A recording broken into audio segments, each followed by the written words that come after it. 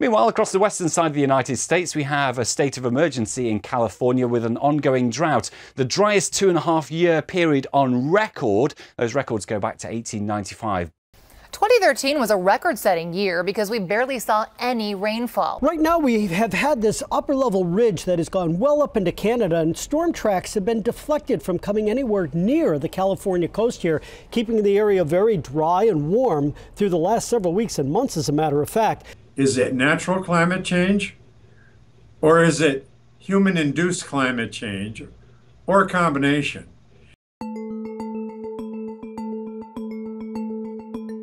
Going back 1,000 years, there are mega droughts in the paleo record, droughts of 30 to 50 to 80 years. So the possibility is there that we could be going into a 30 to 50 to 80 year drought. We've had great droughts in the American West that have lasted decades, and some even almost a century.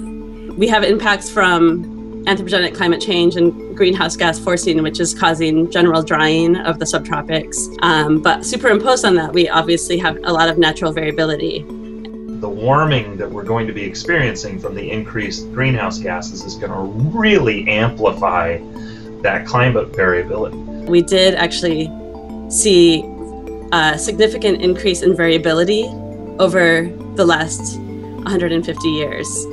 And that coincides, obviously, with rising greenhouse gas concentrations. So as we head into that, then we think that the amplitude, the magnitude of these extremes in that climate variation are going to hit us harder and harder. From farms to cities, this winter of extremes has crippled California. Chief, it seems a little unusual in January to have a fire this intense. We understand the drought continues. We've got those winds to battle. I mean, that's part of our understanding of climate change, is that the climate variability will become greater.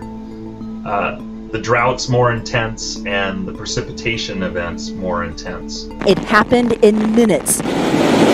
Fire-scorched land couldn't hold the rain, so mud poured down from the Glendora foothills below. Just a couple inches of rain, and you can see the effect here when the ground, which is burned by the fire, can't hold all of this. And something you'll notice, the debris, it shows it's been scarred by wildfire. Bill Patzert is a climatologist at NASA's Jet Propulsion Laboratory. He says what's known as the Pacific Decadal Oscillation has warmed waters in the upper Pacific. That has created a strong high-pressure system pushing the jet stream north. We have these climatic oscillations that are termed things like the Pacific Decadal Oscillation and the North Atlantic Oscillation that can abruptly shift from one regime to the next. The Pacific Decadal Oscillation is often characterized by either having a warm or a cold northern Pacific Ocean, and is very strongly related to drought and precipitation in California. So ultimately, these dictate whether or not we have polar vortex, shifting in the manner that it has and causing these dramatic conditions of snow and ice in the northeastern U.S. And they impact whether or not you have sustained periods of drought, let's say, in the southwestern U.S. for a period of a few decades. It essentially steers the jet stream, which delivers our rainfall and our snowpack, up into Canada, sometimes into Alaska. It's so persistent, meteorologists have nicknamed it the Triple R, ridiculously resilient ridge of high pressure. And we've got warm air again surging northwards between Alaska and Russia. That builds an area of high pressure in the upper atmosphere, and what that does for Canada and the United States is it allows cold air to surge southwards across parts of the Midwest. So drought in the West often goes with frigid winters in the upper Midwest, Southeast, and the Northeast. Often in the press we see statements like it's natural variability or it's climate change. There's no doubt that the climate is warming at this point.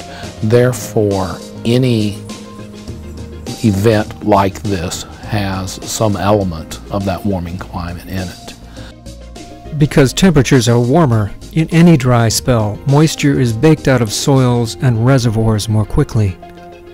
When it does rain, more rain comes in downpours and is lost as runoff instead of being absorbed in soil.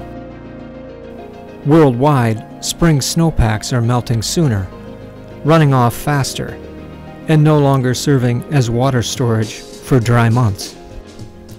Meanwhile, some scientists wonder if massive losses of Arctic sea ice due to warming may be causing changes in the very cycles responsible for weather variations.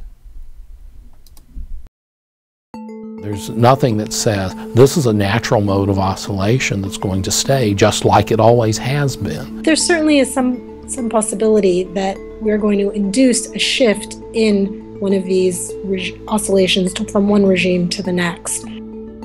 10 years ago, Dr. Jacob Sewell investigated what effects declining Arctic sea ice might have on global precipitation. We took an atmospheric model and we held everything the same in the model except we took away some of the ice on the Arctic Ocean to see in particular, in the absence of anything else, how that would influence climate.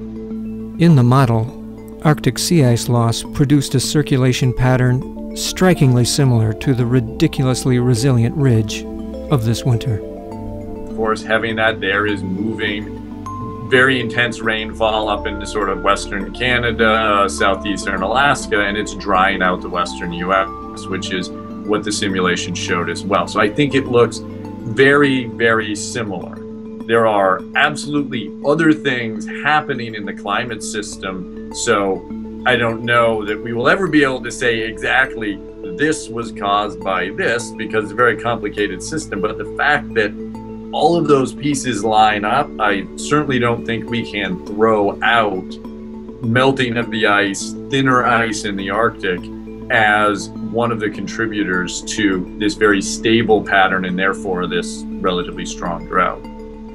And so what we are actually seeing in the current weather and in the literature right now is the questioning with perhaps some observational evidence that we are starting to see changes in these oscillations, which would have, I think, incredibly important consequences for weather and climate on a much shorter time scale than if you imagine this sort of incrementally slow change in the climate.